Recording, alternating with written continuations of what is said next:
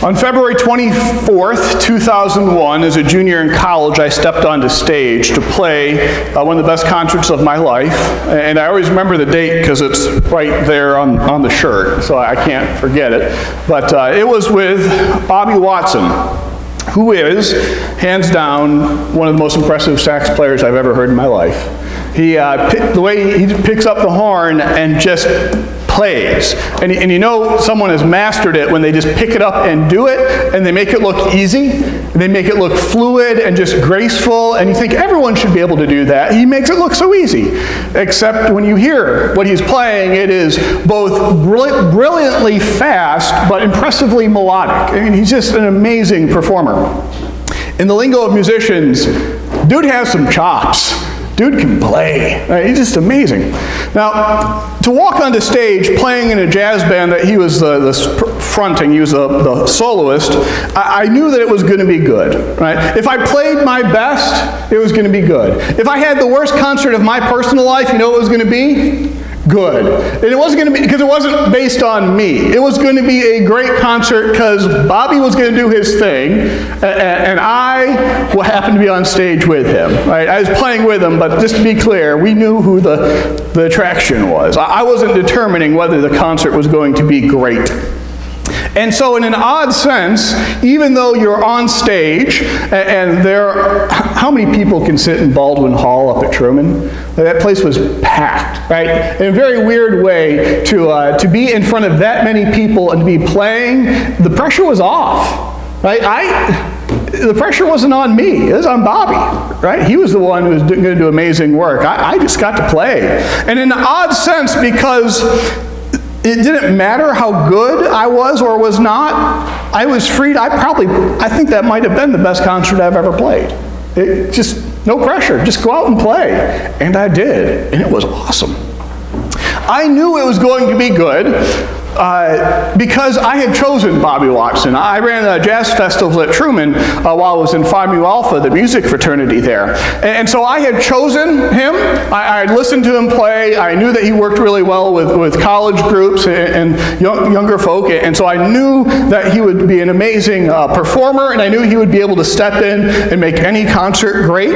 And so as I did the publicity, wearing the shirt around, going around putting up these really nice posters. I still kept one. Putting these posters up all over town. Right? I knew it was going to be good.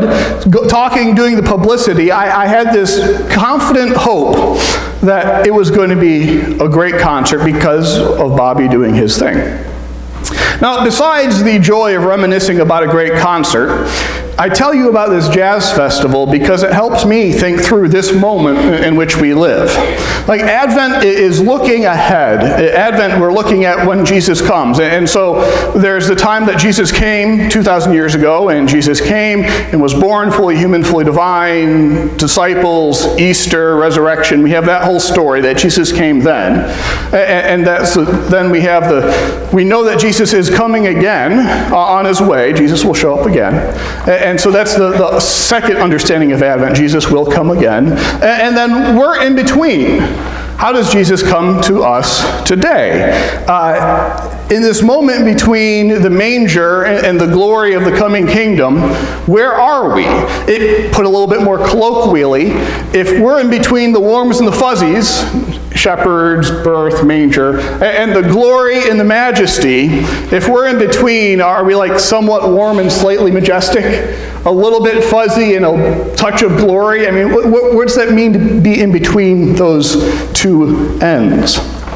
To me, it feels like those weeks before the concert with Bobby Watson, as I was headed towards something, but I wasn't there yet. I know it was coming, but I hadn't quite arrived. I knew Bobby was going to be amazing, and I was hoping it was going to be everything I expected it to be. And so I kept on arranging the volunteers. I had hired 12 judges. We had 42 bands coming in, high school bands, a multiple building event. And so I'm doing all these, taking care of all these details to prepare for what was coming, and just pointing towards it and saying, it's going to be good. Here we go.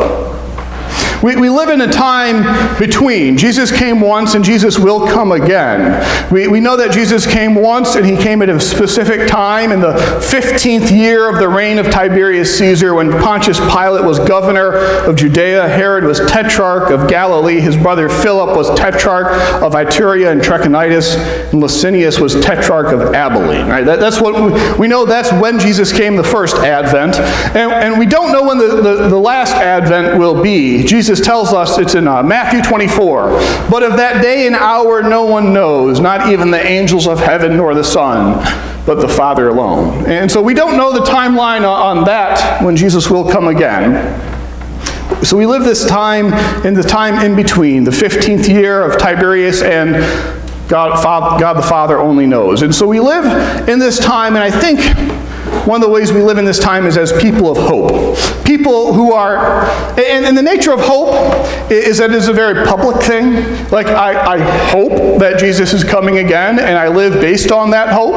And so if you ask me, like, what are you doing this weekend? I would tell you, I'm going to Columbia on Saturday, going to go see Santa, and then I'm going to go to church on Sunday. And that's a public statement. Like, if anyone asks you, what did you do on Sunday? You say, I go to church. And you are part of a public statement gathered here right now of our hope. We are here because we have a hope in Jesus Christ. That's what it means to be gathered on Sunday. We have a hope that what Jesus says is true. And because we have this hope, it shapes how we live our lives, not just on Sunday, but think of all the things that happen through the week that are only done because we have this hope. This hope has a certain confidence to it as well. Jesus changed the world when he came once before. Father, forgive them, for they do not know what they do. And Jesus changed the world once. And Jesus will definitely change the world when he comes a second time.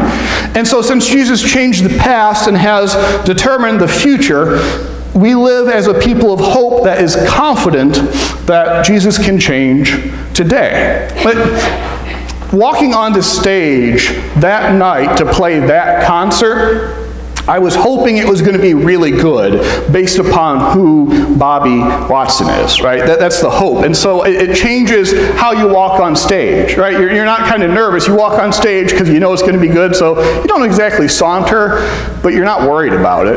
Right? And the same, if you've ever been on a football team, I imagine it must be similar to walking on the field when you know you have your game plan down and you trust your line and you know your QB is good and you trust your receivers. Like, to walk on the field knowing it's going to be good. How do you walk on that field? Are you nervous?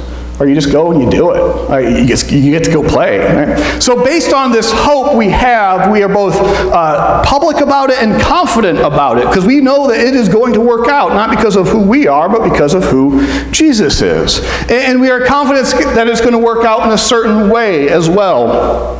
We read in Jeremiah 9 that, thus says the Lord, let not a wise man boast of his wisdom, let not the mighty man boast of his might, let not a rich man boast of his riches, but let him who boasts boast of this, that he understands and knows me, that I am the Lord who exercises loving kindness, justice, and righteousness on the earth, for I delight in these things, declares the Lord. And knowing this, we may find ourselves not worrying so much about our might, our riches, and instead seeking justice and righteousness, making things right, because that is what delights God, and that is what will happen in the end. That is the fruit of our hope. We might find ourselves doing things we would never have expected, because our hope is that that is where we're going, so we start living into it today. This hope that is public and confident has a courageousness to it. It also has an element of stubbornness. To say that when Jesus comes, all things will be made right, to be an ambassador of Jesus Christ, as Paul lays out, it's in 2 Corinthians 5, to be sent as ambassadors of reconciliation, is to know that everyone you meet is made in the image of God and thus redeemable. Right? Everything we touch is inherently good. And we can touch things and say, these are God's. This is redeemable. This can be made right. We can meet people and say, God loves you. And this can be turned around, no matter how badly a life is messed up. Right? This can be made right, because we have hope in what God is going to do. This Christian hope it is our response to two of the temptations of the day. One temptation of this day is cynicism, right? It's as good as it's going to be, nowhere to go but down. I can't do anything about it, so I might as well lay back and just kind of enjoy the best I can, right? Cynicism that can lead into sort of a hedonism as well, right? Cynicism that denies that we're going anywhere, that denies that we have any hope. And on the other side of cynicism, the other temptation of the day is the temptation to say I can do it all myself. Like, I can make it all better and it depends on me, and if I just work hard enough, I can fix it. This is the temptation of a lot of pastors, to be honest. Right? If I just work harder, I can make it all right. Right? It's the Protestant work ethic gone wrong. Right? If I just work harder, I can do it all. It denies that we need God's help, because in the end it fails. In a world that lives between these two temptations, that everything is falling apart in a cynical doom, and that we can fix it ourselves if we just try harder, we are people of a third way, a people of hope. And this is confusing to others. Right? We have hope. So the people who are cynical say, why do you have hope? And we say, Jesus Christ. Jesus got over being dead. We have hope. There's no bigger problem than that. And for those who are trying to work their ways, just we can fix it if we just try hard enough, we say, we have hope in Jesus Christ, and so we don't have to build it all. We don't have to make it all right. And to the people who think we do have to make it all right, we look, well, lazy. I don't have to fix it all. I have hope. For Christians, we are being saved and being saved daily. We are forgiven, accepted, and loved. And as people who live in this time between when Jesus came once and when Jesus will come again to make it all right and good and true, in this time marked by hope of where we're going, there is nothing we have to do. Now, we talk about the gift of forgiveness and the gift of salvation. Like, when you open a gift, you have to respond and prove that you're worthy. Right? There's no check mark to prove that you're good enough to receive this gift. You accept a gift and you say thank you, and that's it. Given a gift. There is nothing we have to do. We can sit back and do nothing from here until the end of our lives, and that will not change that the kingdom of God is coming. We could do nothing, but wouldn't that be boring? Right? I didn't have to walk on stage with Bobby Watson. I didn't need to be in the jazz band. I didn't need to. I didn't need the credit hours. I didn't have to do that. But I got to. Why wouldn't I? I get to walk on stage with him and play that? That's amazing. Why wouldn't I? I have the same sense of when it comes to preaching. I don't have to preach. You might not know that. I don't have to preach for a living. There are a lot of other ways I could make a living. Right? And some of them would even be a little bit lower stress. But I get to preach. I don't have to preach. I get to preach. And how? It would be boring not to preach. I get to preach, and it is amazing. That's the sense that we're talking about here.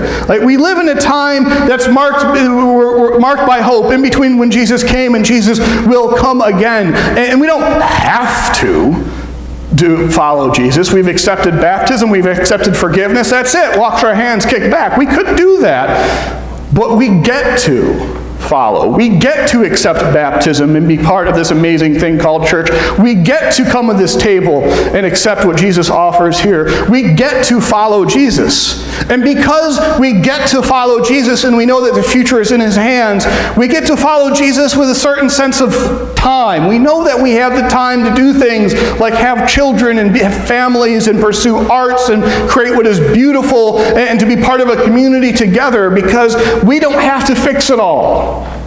We get to follow. We'll do what we can. We get to do it joyfully.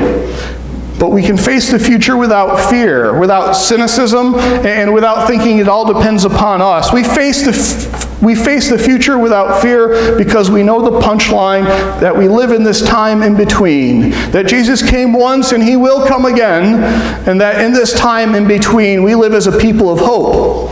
A public, courageous, and stubborn hope. As a people of hope, we don't have to do anything. Instead, we get to follow Jesus. Thanks be to God. Amen.